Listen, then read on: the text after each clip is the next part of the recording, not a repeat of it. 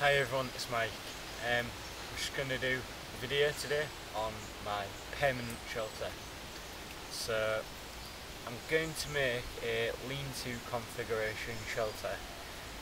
This is your general winter type shelter really, especially in your more northern Scandinavian countries and also like Canada, places like that. So yeah, first we need to put a ridgepole between these two trees, so that's what I'm going to do now.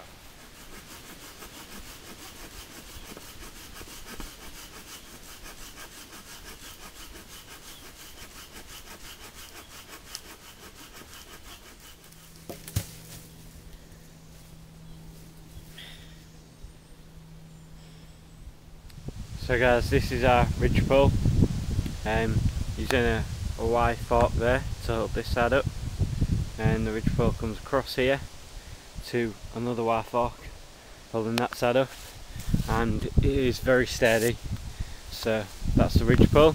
Now what we've got to do is start to put logs coming back in this direction, so that the shelter will come over our head and down and back in this direction. So stay tuned guys.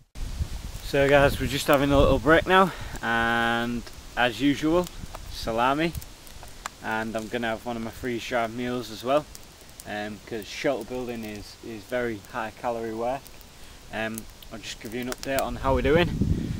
We've started putting up some of the logs that go down. Still got a lot of these to do to go right up to here, but should be okay. So yeah, that's how we're doing guys. So I'm just gonna do my dinner and then get on with a bit more, and then that'll be it for today. So guys, update for today on the permanent shelter.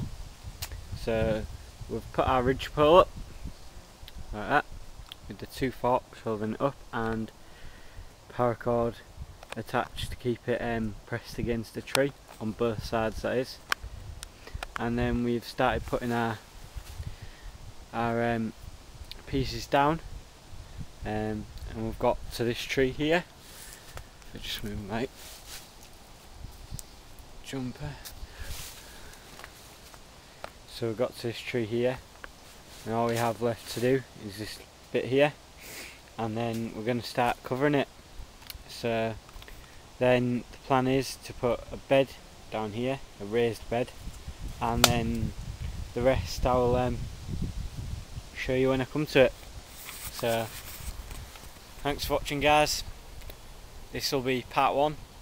Part 2 should be coming out soon, so see you on the next part.